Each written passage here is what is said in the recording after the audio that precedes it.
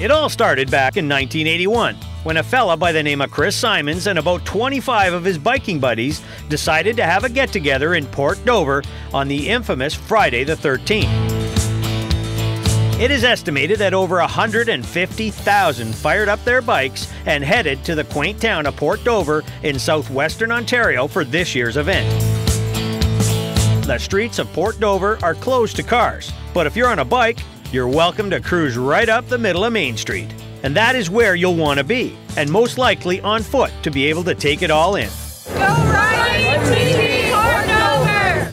There's a vendor area where you can purchase just about any bike-related item. The entertainment is varied as impromptu performances from musicians are scattered about.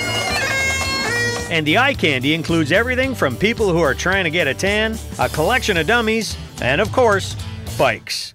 Yes, rides of every description have the chrome shining and the bells and whistles dangling to show off the goodies. This year's crowd must have exceeded what they were planning on, as the rumor floating around was that the Legion, of all places, ran out of suds.